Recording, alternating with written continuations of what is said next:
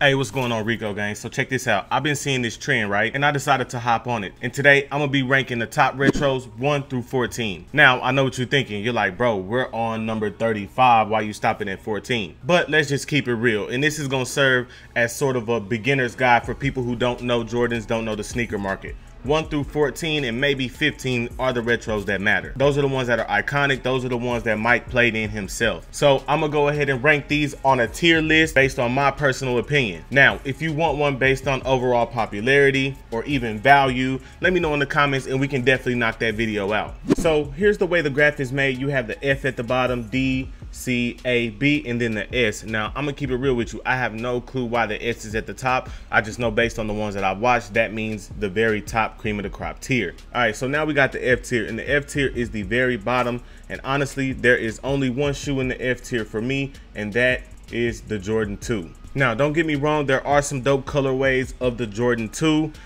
Me personally, the black chrome colorway, I'm a fan of that colorway. This one right here, I'm a big fan of this colorway. I just honestly think after the success of the Jordan 1, I just feel like the designers sort of took it easy, just took a shoe off on this shoe. It's just honestly, to me, design wise, not really a dope shoe. And for that reason, it's gonna go at the very bottom in the F category for me. However, that's it for the F tier. Now on to the D tier. And starting off the D tier, we actually have the Jordan 9s, all right? Now, here's the thing with the 9s. I actually like the 9s. They're a pretty dope shoe. However, and they actually do have a lot of colorways, as you can see here, that are pretty dope. Now, me personally, I've actually had 9s. I've had the photo blue 9s. I had the City of Flight LA 9s, and I like them. They fit comfortable, everything like that. It's just that honestly, for me, it's not a very rockable shoe. Don't get me wrong. I'm a fan of some of the Jordan 9 colorways, like the cool grays, like the olives and the university blues. Those are all dope shoes.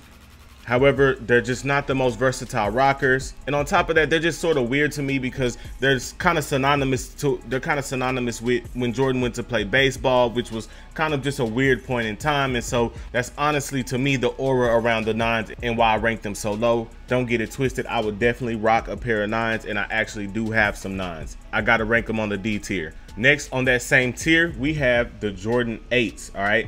Now, here's the thing with the 8s.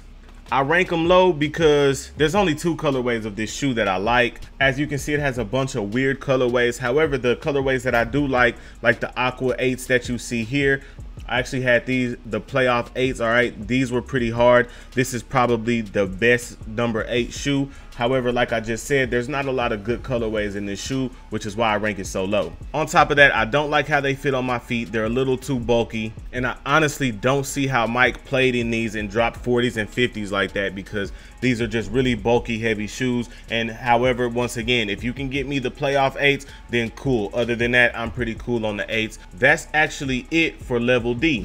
All right, so that's it for level D. Now it's time to move to level C. The first shoe that we have on level C is gonna be the Jordan 11. Now, trust me, I know a lot of y'all are like, what? Bro, what are you doing? Are you okay? Are you feeling okay? Yes, let me tell you why. See, one thing I'm proud of is the fact that I'm from an older generation of sneakerheads, all right? So there wasn't a standard list that we all agreed on of which Jordans were hype, which ones were not. It was all based on what you liked, all right? And honestly, I'm gonna keep it real. I'm 100% biased against the Jordan 11s, and that's because I've never been able to get my hands on any. Wait, I'm lying. I do have the referee 11s, but those don't count. But that's right, I'm hating hard because let's just keep it real. This is a dope shoe. However, let's keep it real. This is a dope shoe. There's a ton of dope colorways. My personal favorites is the Space Jam, which you see right here. This is actually on my grail list. I'm looking for these. However, in my size, they are worth more than what I'm willing to pay for them right now. So definitely the 11s, I'm gonna rank them on my C tier. However, if I had been able to cop some over my lifetime, they would definitely be in the B or A tier. So all y'all out there, help plug your boy in with some Space Jams, and then we'll revisit this and I will bump that up. Now, next on the C tier, I'm going with the Jordan 12s. Now, here's the deal. Jordan 12s are really hard. In fact, one of the very first posters that I ever had of Michael Jordan, he was wearing the cherry red 12s. and I definitely like the 12s. I personally have had 12s, so I've had the flu games. I've had the flu games in the past. I've also had the reverse taxi 12s. I haven't really had too much 12s, which once again is why this shoe is low. It is a dope shoe. I haven't had many of them. And honestly, I just personally think there are doper Jordans. So I think C is a good place for the 12s for me. Let me know in the comments what y'all think. Next on the C tier, we're gonna go with the Jordan 1. Now I know what y'all thinking. I know all you new wave sneakerheads are just losing it. You probably threw your phone, you probably cracked it, you probably clicked off this video. You're probably gonna send me some hate mail on Instagram because for some reason the new wave sneakerheads have crowned the Jordan 1 as just the king, and it should be at the very top at the S level. Let me give y'all some breaking news. The Jordan 1 is not the best Jordan of all time. And please, all the OG sneakerheads, all the sneakerheads that are old enough to remember, please back me up in the comments if you remember it being like this. I'm not sure when it changed, but before whatever happened to make the Jordan 1 the top sneaker, Jordan 1s were not respected among all the other retros. Let me tell you why. They were the cheapest retail. They were the easiest to get. You were not making a statement if you had on the Jordan 1s. I mean, maybe if you had on the Chicago 1s or something like that, those have always been what they are, but just every single OG high colorway being just the top Jordans, no, that has not always been. And that's honestly how I can tell who's a new wave sneakerhead and who's an OG. That doesn't mean I'm knocking you if you're a new wave sneakerhead, because we all a family, we all a community. With that being said, I've actually had several pairs of Jordan 1s over the years. Most notable, I have the metallic gold ones. I've had the pine green ones. One of my absolute grails is also the fearless ones. I love patent leather Jordan 1s. Don't get it twisted, I'm not hating on the Jordan 1s or the people who like Jordan 1s. They're a dope shoe. They're ranked sort of high in my C list because once again, they are a dope shoe. You can rock them with anything. They're a dope shoe. They're just not the top of the top, and I knew that would surprise a lot of the new sneakerheads. Now that actually does it for tier C. Now let's move on to tier B. All right, so now that we're into tier B, we're actually now inside my top 10. Now we're starting to get into some of my favorite personal pairs. All right, so first on the tier B list, we're gonna go with the Jordan 14s. All right, now I actually love the Jordan 14s a lot. Now the Jordan 14s, this is one of the best design Jordan sneakers that they ever came out with, and it also has several dope colorways, as you can see here. Now I've had the black toe 14s, which you see here. I've also had the last shot 14s, which you see here. I even had the challenge red 14s for a little bit, but I sold them. I honestly didn't like how they looked. They just looked like they were missing the whole print, which they were. Now, one of the best colorways is the candy cane 14.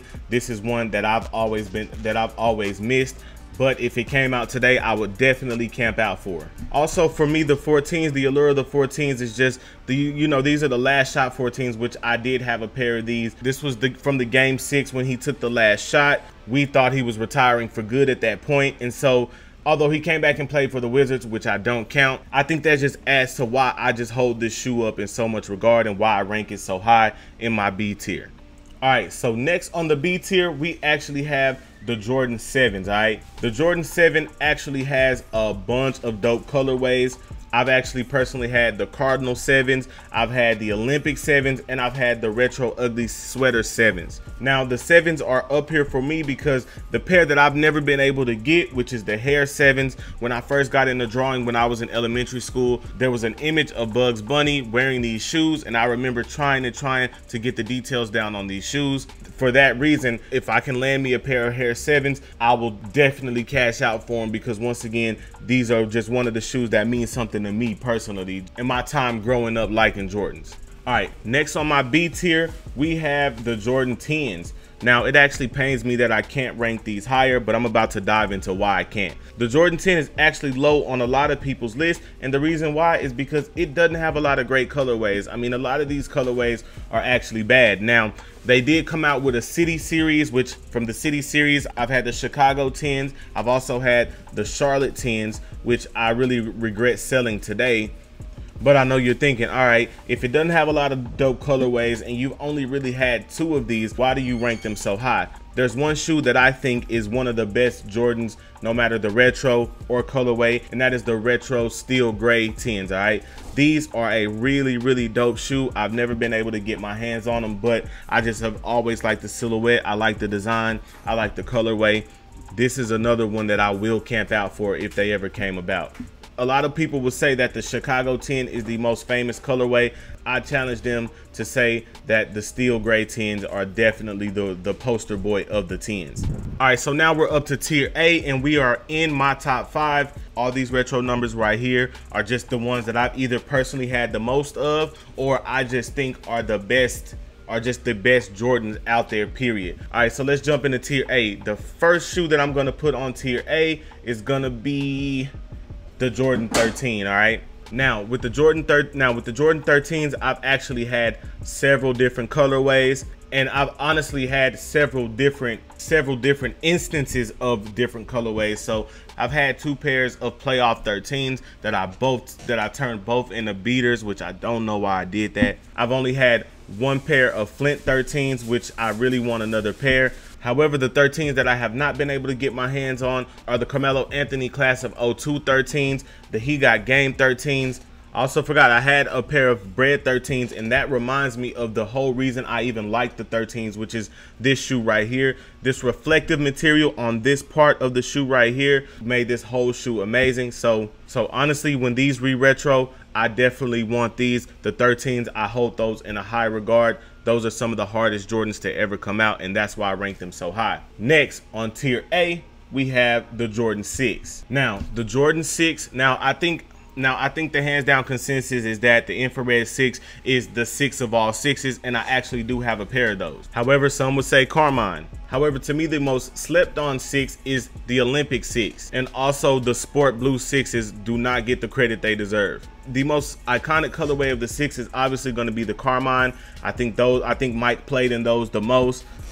And another reason why I rank the 6 so high is because they actually have a couple Travis collabs that go crazy as well, including these olive ones. And then most recently, the 6s are definitely one of just the most well-crafted Jordans, one of the most iconic Jordans out there for me.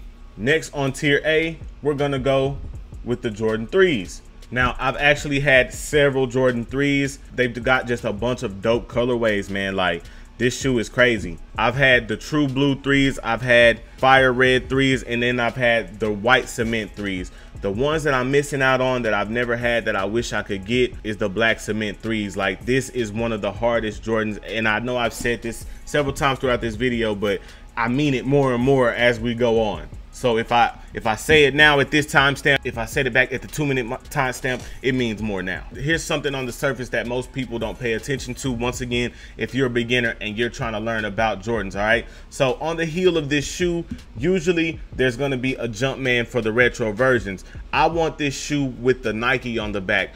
Back when the 3s first released, the Jordan brand and Nike was still the primary brand, and then Jordan was sort of the subset. So a pair of these with the Nike on the back is the ones that I want, the OG ones. Next on tier A is gonna be the Jordan 5, all right? Now the Jordan 5s, probably as far as just the quality of colorways, there are so many dope 5 colorways. This could easily be on the top with the 4s to me. Oh my God, like, bro, the 5s are so hard. I've had the white grape 5s, I've had the fire red 5s. But man, there's just so many great colorways, so many great collabs. You see a Supreme collab, you see they got a bunch of Travis collabs. I mean, honestly, when you think of Travis collabs, you think of either these right here or you think of these right here. So the Jordan 5 is definitely, to me, the second best Jordan shoe ever. Like, around the time when they were designing this, they was really in their bag, and that reflective tongue just really sets it off if you've ever seen 5s in live person, and you know what I'm talking about. And that takes us to the #1 shoe on my list in the S tier, and that's the Jordan 4. Now, it's no secret if you know me that the Jordan 4 is the best sneaker of all time, with this sneaker being the reason that this is the best sneaker of all time. The cement 4s are just honestly my grails. I've had the fire red 4s, I've had the metallic purple 4s, I've had the Toro Bravo 4s, I've had the Bread 4s, I've had a bunch of 4s, and that is hands down my favorite sneaker. Y'all let me know in the comments what your favorite sneaker is. a 4 that I've never been able to get that actually is a gen release. It's not even just hyped or limited. The Cavs 4s. For some reason, I love the Cavs 4s. Those are my grails. So if you know where they are, please put your boy in contact. Also, let me know in the comments if y'all like these, if y'all like this type of tier list style. If so, then I'm gonna do another one, but not based on my personal opinion. It's gonna be based on just value and what the market says are the best Jordans. So thank y'all for tuning in. Love everybody out there. Let's get it.